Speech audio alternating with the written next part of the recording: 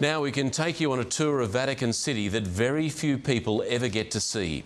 Our cameras were escorted through the home of the Pope by the man who knows most of its secrets.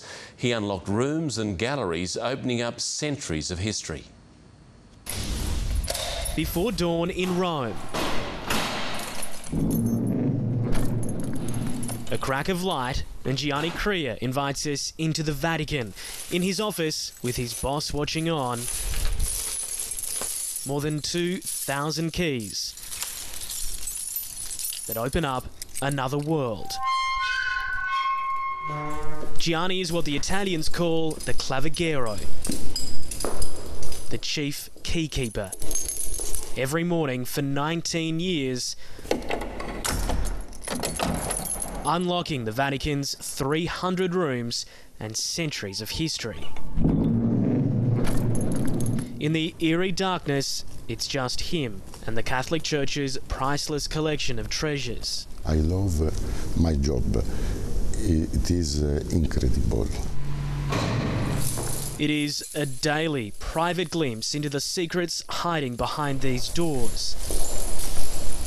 The 400-year-old Golden Gallery of Maps, hidden parts of the ancient Apostolic Palace. Privato. A private church, and behind these shutters, a peek into the Pope's private apartments. His most important job, ripping this envelope open. Sealed inside every day, the key to one of the Vatican's most famous places, the Sistine Chapel, where Michelangelo painted his stunning ceiling fresco in 1512.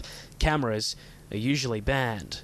In a few hours, thousands of tourists will come through here, so seeing the Sistine Chapel completely empty is truly a unique perspective. Not even the cardinals who've been gathering here since the 15th century to select a new pope will ever see this place quite like this.